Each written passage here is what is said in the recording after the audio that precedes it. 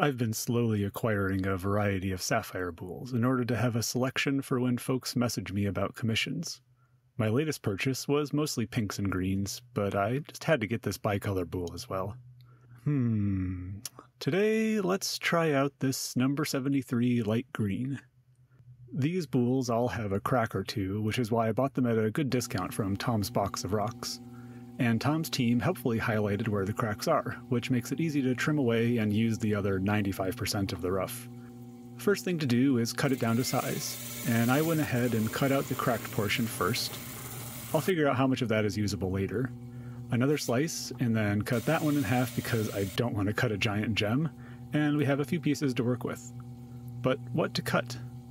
Well, on an older video, someone mentioned having trouble with ovals, specifically the beginner Barion Oval by Michiko Huynh. This design is freely available at the Gemology project, where you can go and browse by many different options. If we browse by shape, and then go to oval, you can see Huynh's design and download a PDF or a gem file. The latter is for programs like GemCAD and GemCut Studio. All loaded up, it's a nice little oval. There are star facets in the pavilion that are below the critical angle of quartz, so you can just leave them off if you want. These are the Barion facets, steeper facets used to level the girdle that have a chained quarter-moon visual effect from the side. I'm going to cut this in Sapphire, so let's change the refractive index by going to the render window and choosing Sapphire from our list. The default color for Sapphire is the typical deep blue, but I usually look at stones in desaturated colors to better see windowing and head shadow in the render. If you don't like this particular oval, GCS has tons of ovals to choose from. If you're cutting a design for the first time, it can be helpful to use GemCut Studio's Cutting Assistant feature. It starts off by default as though you've dopped up a square piece of rough, and you can step through each individual facet or each tier of facets. So here's our first tier, cutting to a center point. If we go back, we can then cut each one of those facets individually so you can see how they all come together, in this case to a point. These are the main facets. The next step is the 4 girdle facets, and you can see there's a meet at one point on either side of the stone. From this we can't tell if it's the length or width that we're cutting yet, but we'll come back and check that later. Now we start cutting our Barion facets with this little set here, which should come in pretty fast. A second tier of Barion facets is next, and this one is visually a little tricky.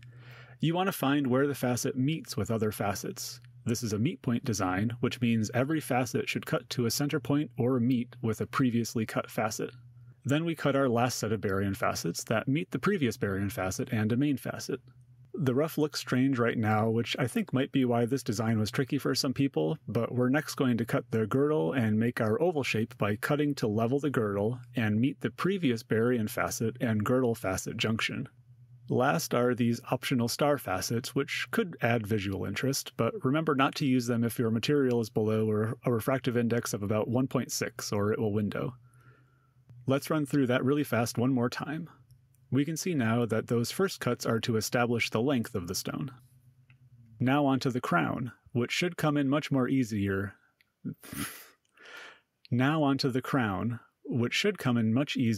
your shape is sorted. The first few tiers are cut to set the girdle thickness, which I typically try to set at around 0.3 to 0.6 millimeters, depending on the size of the stone and the material.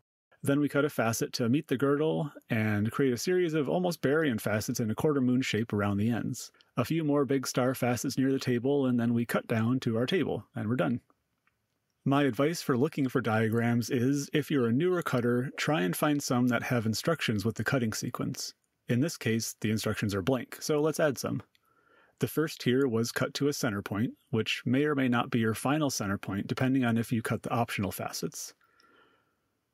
The first girdle facet set the stone length. The next tier will establish a level girdle and meet at a point at the main facets.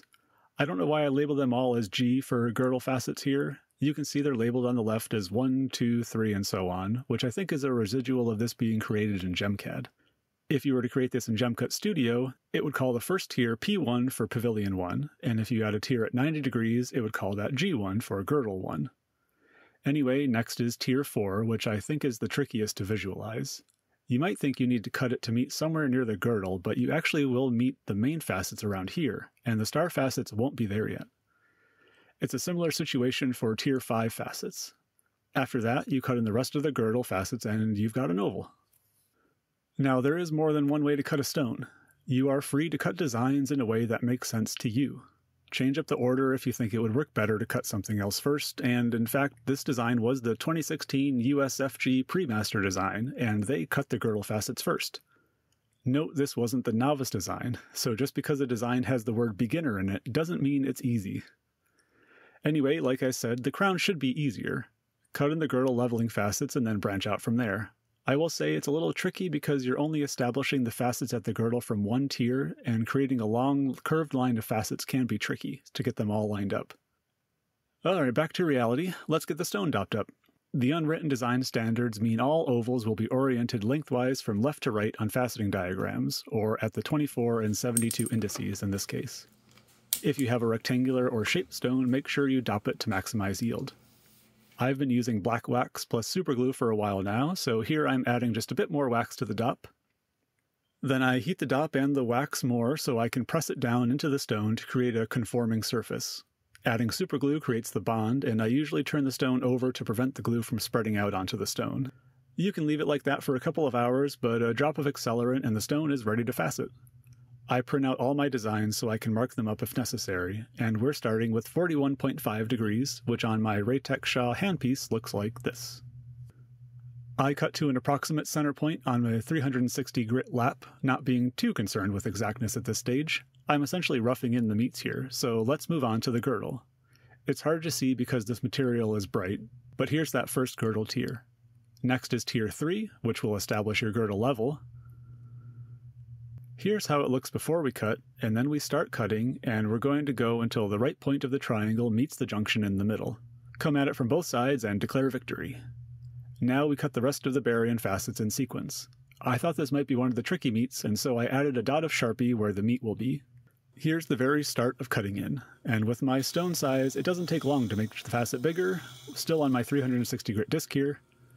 We can see the girdle facet starting to approach the Sharpie. It's kind of visually off-putting to me, actually, because it looks like you're overcutting by going through that first Barion facet. But trust the process. Do that 3 more times, and then move on to the last tier of Barion facets. We're cutting to this new meat junction way up high on the stone. When starting a new tier, sometimes I cut just for a couple of seconds and see where the facet is coming in from, and to double-check how far I have to go before it hits the meats I'm aiming for. That helps me visualize how far down I need to set my platform height and how much material I need to cut away and how fast it's going to go. Or sometimes I'll catch myself on the wrong index or at the wrong angle, so it gives you a chance to correct. Once you've got your archway of Barion facets, it's time to create a level girdle across the width of the stone. This should be straightforward now, cutting to meet the previous girdle Barion facet meets. Cut in a little to see where we are, and then chop it all off. One warning. You can see there are a couple of areas where I need to cut down more to get rid of the original crystal edges. I did that, and you're going to want to double check where you're cutting if you go back and cut down more, because your instinct here might be to cut to the girdle at the X, but that will actually overcut where you want to meet near the main facets at the dot, and then you'll have to cut down more elsewhere, and it can be a vicious cycle. Here it is, all cleaned up and ready for pre-polish. I left off the optional facets on the design. If I were to cut them in, I would probably do it at like 3000 grit because they're so thin.